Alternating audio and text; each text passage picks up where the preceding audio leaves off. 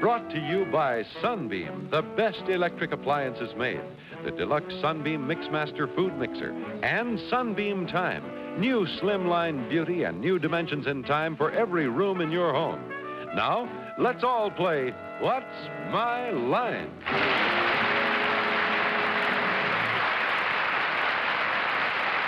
And now let's meet our award-winning What's My Line panel. First, the delightful star of stage and television, Miss Arlene Francis.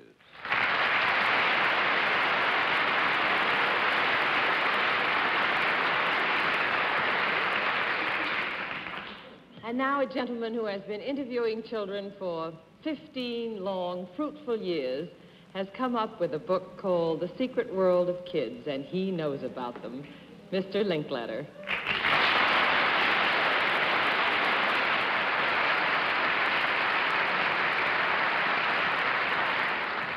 It's my pleasure to introduce that charming columnist, radio broadcaster, mother of 3, and one who has such a sense of inquiry she should be working for the FBI, Dorothy Kilgallen. She is.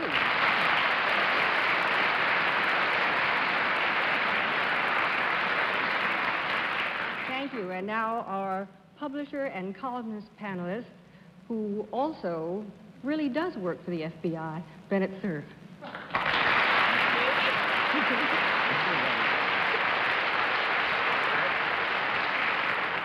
And here's our impeccable, if sometimes rather arbitrary, panel moderator, John Charles Daly.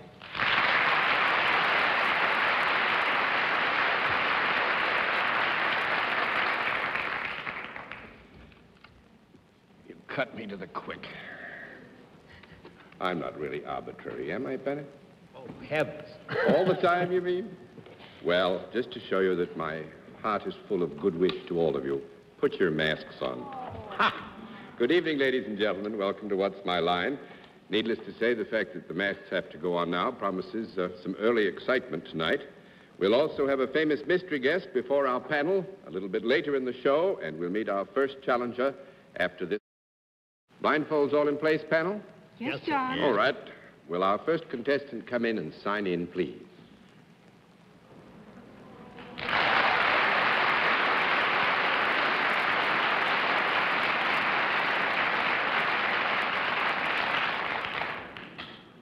E.A.F. Holm, is that right?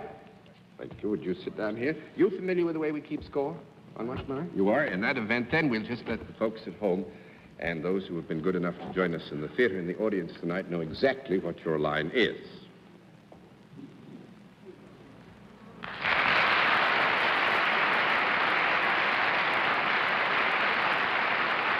All right, panel, as you doubtless are well aware, there is an area of identification here having to do with the style of handwriting or the confirmation of our guest, which might have given you a clue we don't want you to have. We did, however, give you his name, which should tell you a great deal, and we will add to that our guest is salaried, and we'll begin the general questioning with Bennett, Cerf. You say you gave us the gentleman's name? I didn't hear it, John. Didn't you? No. Well, you should listen. Did you? I don't want to be arbitrary, Bennett. All right. So his name is Mr. Holm, H-O-L-M. Mr. Holm. Mr. Holm?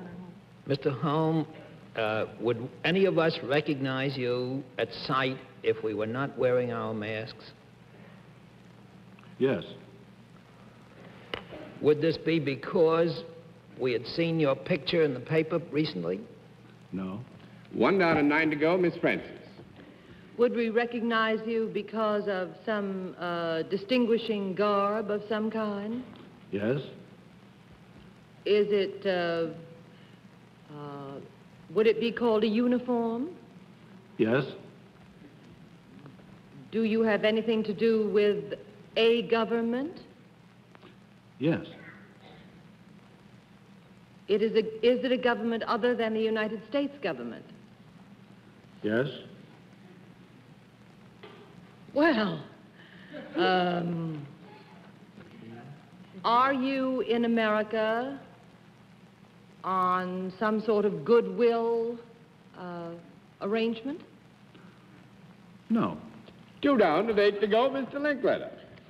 Are you here to have anything to do with our government? No. Three down and 7 to go, Miss Kilgallen. I believe Arlene established that you wear a distinctive garb.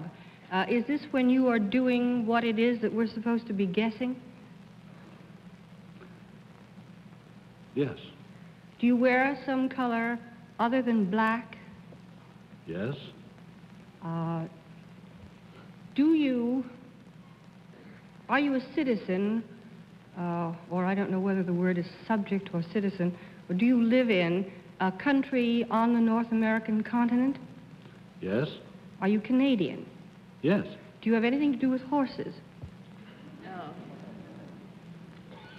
Well, now, Dorothy, just before we go any further here, do you include in this question the general possibility that our guest might like to go horseback riding? Well, John, in all fairness, I didn't really mean as a hobby. I meant that would we in any way be likely to associate him with horses? Yes. Are you a member of the Royal Canadian Mounted Police? Yes. Are you the head of the group or a member of the group that appeared at Madison Square Garden last week? No. 4 down and 6 to go, Mr. Cerf. That was wonderful. But you are connected with the Canadian Northwest Mounted Police, Mr. Holmes. Yes. Are you one of the people who is in charge of the Royal Northwest Mounted Police? That is, have you got an executive position with the troop? Yes. Are you the head of the Royal Northwest Mounted Police? No. That's 5 down and 5 to go, Miss Francis. Oh, heavens, are you the captain of the team? No. 6 down and 4 to go, Mr. Linkletter. Are you a retired member of the Northwest Mounted Police? No. 7 down and 3 to go, Miss Kilgallen. Now, you did say that you were not a member of the group that appeared at Madison Square Garden. Is that correct? Correct, yes. Were you in Madison Square Garden at any time watching them perform? No. 8 down and 2 to go, Mr. Cerf. Have you, Mr. Holmes, got anything to do with the horses that are used by the Royal Northwest Mounted Police? No. 9 down and 1 to go, Miss Francis. Did you get your man? Yes, but you didn't. Well, that's 10 down and no more to go. We'll throw the last card over, because actually I must give the panel credit. They did determine that our guest was with the Royal Canadian Mounted Police. He is an inspector, which I thought perhaps would come to your minds because it was a British police organization. And If I just left those horses alone, John. should have been fine. Actually, you are the top operating officer of the Mounties. Are you chief inspector or... I'm an inspector in the Royal Canadian Mounted Police, presently stationed in Ottawa on the commissioner's staff as liaison officer. Well, you look just beautiful. Why don't they dress our boys like that?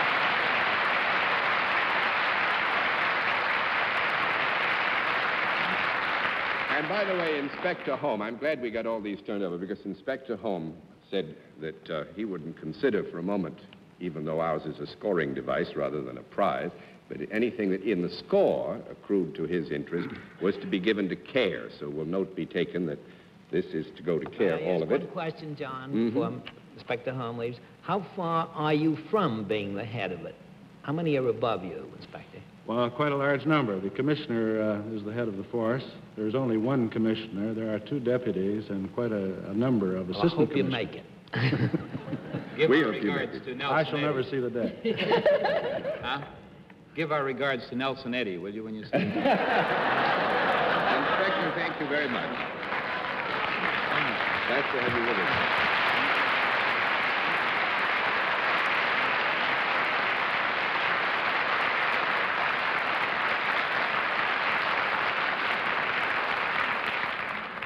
Now that the inspector's not here and we can't embarrass him, I think it goes without saying that the Royal Canadian Mounted Police are recognized as one of the finest group of men in the long history, not only of the development of our own continent, but in all the history of what are really paramilitary police forces. It's a great outfit.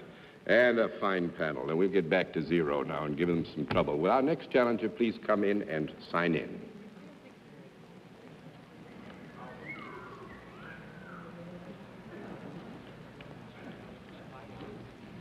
Beirut.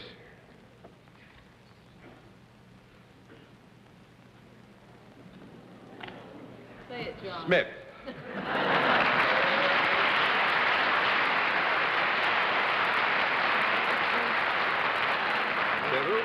Matsajinskas. That's right. Matsajinskas. Yes. How nice to have you with us. Is it Miss or Mrs.? Miss. Miss Matsajinskas? Yes. Where are you from?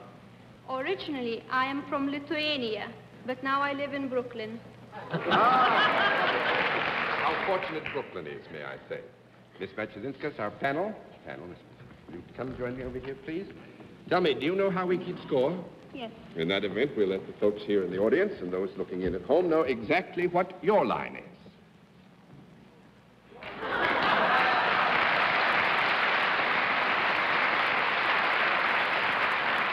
All right, panel, we will tell you that Miss Matsajinskas is salaried, and we'll begin the general questioning with Arlene Francis. Miss Mazazinska, hello. Are you associated in any way with the product? Yes. A useful product? Yes. A product I might use? Yes. A product I might buy somebody for Christmas? Yes. One might call it decorative then as well as useful?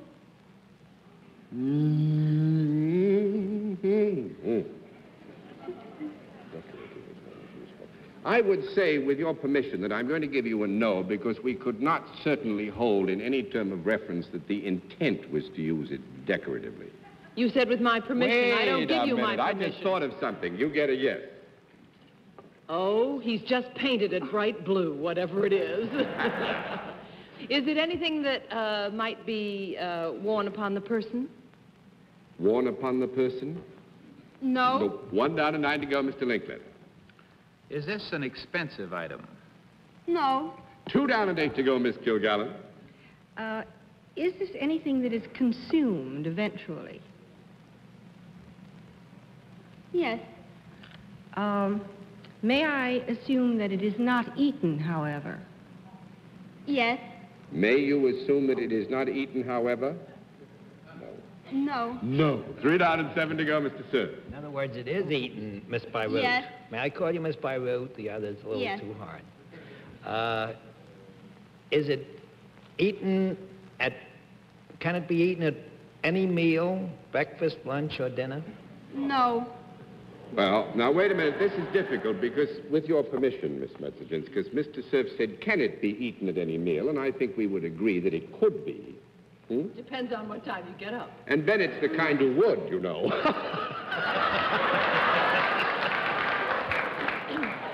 So you go ahead, Bennett.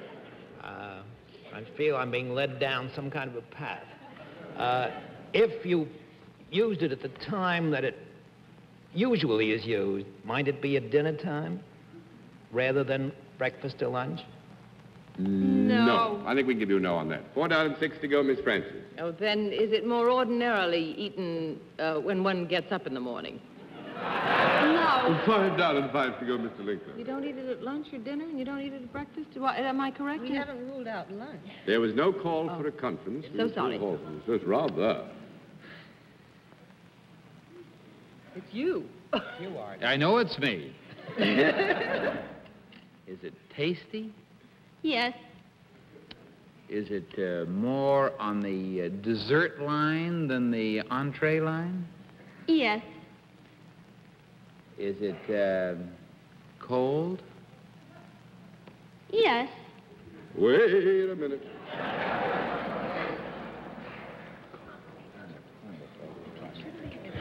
Shouldn't be eaten at what other meal did they cover? Dinner. Miss Matsajinskas makes a point now, I think, after we've discussed this issue, that since cold, as you used it, we consider had a reference to something less than normal room temperature, you'd get a no. Thank you very much. No, I didn't mean it. 6 down and 4 to go. Miss Kilgallen. I know. They're against us. Miss Matsajinskas, I hope I got that almost right. Is this ever eaten by animals? No.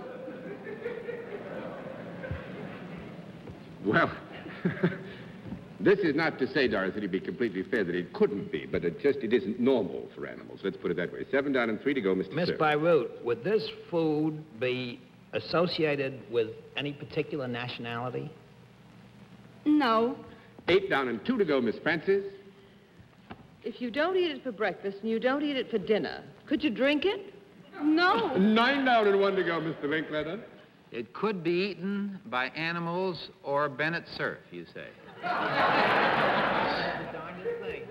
So far. And it's not cold, but it's obviously not hot either because of that conference. Right? It's not hot. That's right. Yes. Do you use any particular utensil besides your fingers with it? Knife and fork? No. No. Spoon? No. No. Pincers? Just No. with your fingers.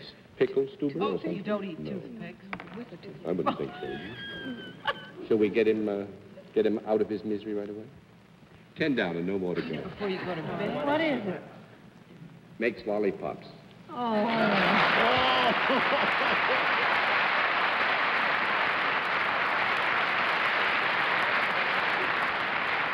Now, you see, that's funny, because, Art, you started along there. When you said, is it tasty, I thought you would move on to perhaps candy. Once you got into candy... Never did. I was moving toward dessert, but lollipops.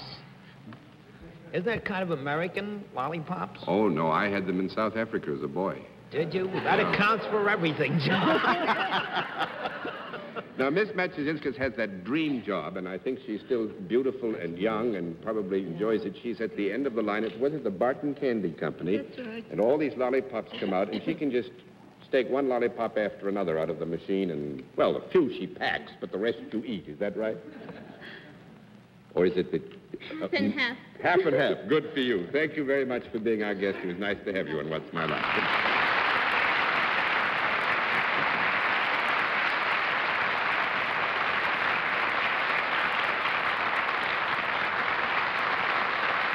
We'll meet tonight's mystery guest in just a moment, but first, here is a message from our sponsor. Now we come to the special feature of our program, the appearance of our mystery celebrity, for which I have to ask my friends on the panel once again to blindfold themselves. And the blindfolds are all in place, panel? Yes, sir. Good. Will you come in, Mystery Challenger, and sign in, please?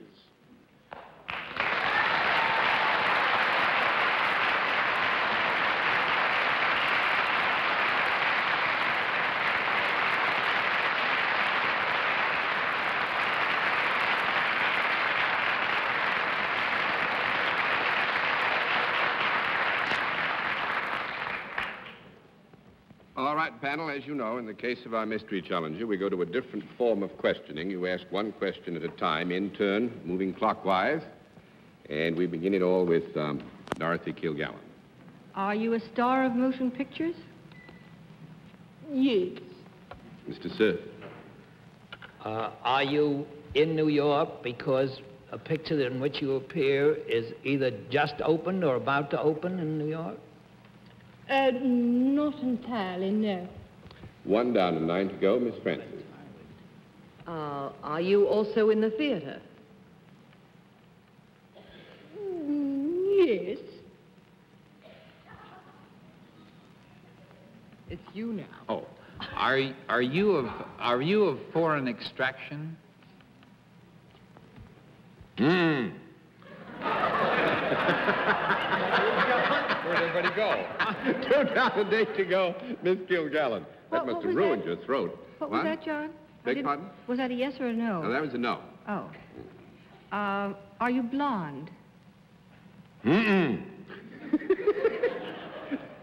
down and 7 to go, Did you Mr. say Cerf. that, John, or did our guest? Beg pardon? Did you say that, or did our guest? Our guest. Are there more than one of you? Our guests consist of more than one person? Yes, I think so. Miss Francis. Do you appear as a team, or in marriage, or in theater pictures? Quite possibly, yes. Mr. Linkletter. Does your most recent picture appear currently on the screen here in New York or across the country? Yes and no. Yeah, that's an omnibus. Let us say that it would be about and in prominent places to be seen. Miss Kilgallen. Are you currently appearing in a New York hotel as a supper club act? No. That's 4 down and 6 to go, Mr. Cerf. Are you married to each other? I hope so. That's yes, Miss Francis. Is the male part of the duo appearing in the theater at the present time? Yes. Mr. Linkletter. Have you appeared in Las Vegas publicly? That's the only way to appear. I'm sorry, I'll rephrase that question. They went through there once, sealed up in a boxcar. Would that help? That's no. Makes it 5 down and 5 to go. I mean paid Yeah, no, the answer is no to that, Miss Kilgallen. Is the wife of the team brunette? Brunette? No. That's 6 down and 4 to go, Mr. Cerf. Is the play in which the male member of the team appearing a musical? No. That's 7 down and 3 to go, Miss Francis. Is the play that the man is in one of the big hits on Broadway, a serious play? And are you both soon going to Israel because the man in the play is going to go from that to Exodus? No, because she's blonde. Yes. It isn't. It's Joanne Woodward, isn't it? And Paul Newman?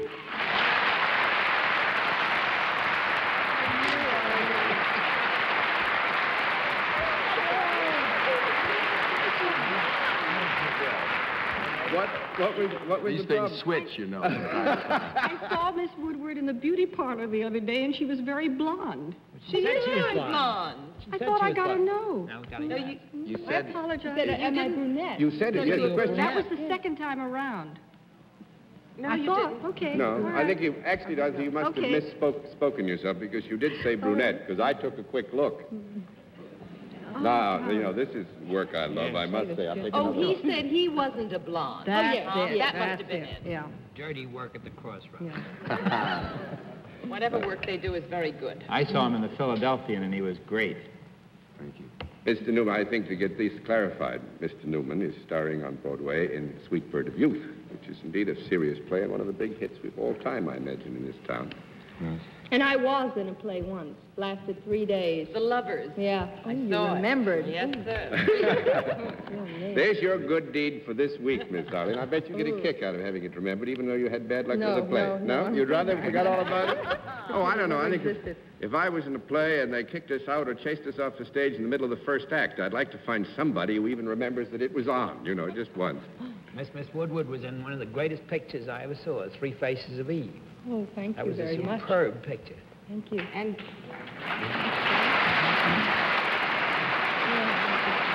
And actually, you won an Academy Award for that, correct? Yes, Dorothy.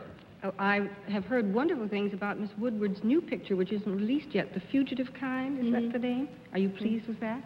Haven't seen it. I I reserve my opinion. You mean, when did you finish it? Now, this We is just interesting. finished in August. You finished? September. Now, when you say you haven't seen it, does this mean they haven't completed the editing? It's not finished yet. It's not finished No, yet in that no. sense. Mhm. When do you expect to see it? I don't like to see them until I'm in a theater with an audience and I can hide, you know, and just watch. So I probably won't see it till it opens in January, I think. But is it a safe assumption, then, that if you're a star in the making of a movie, it may be 4, 5, 6 months after the movie is completed before you ever see the whole thing together? The whole thing, yes. Really? That's well. New surprise. Now, John, you ought to ask them about their baby. They're very eloquent on that subject. Oh, she ate a cigarette yesterday. Happy note. Well, good luck to both of you, and thanks very much for being our guests. It's wonderful to have had you both on What's My... And I trust baby's all right. Oh, she's fine. Doesn't bother me. Good.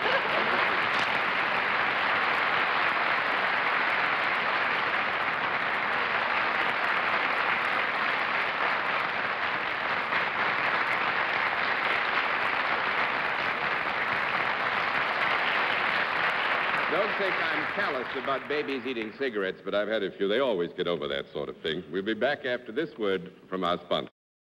And I must say it's been nice to have you with us, Art Linkletter. Hope you'll be back again another one of these days. And soon, and good night, Miss Arlene Francis.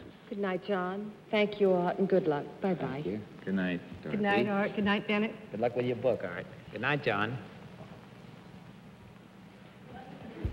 I was waiting for something. It didn't come. Good night, ladies and gentlemen, and thanks for being with us on What's My Line? Transportation for contestants on What's My Line is arranged by United Airlines. What's My Line is a CBS television network production in association with Mark Goodson and Bill Todman. This is Hal Sims speaking.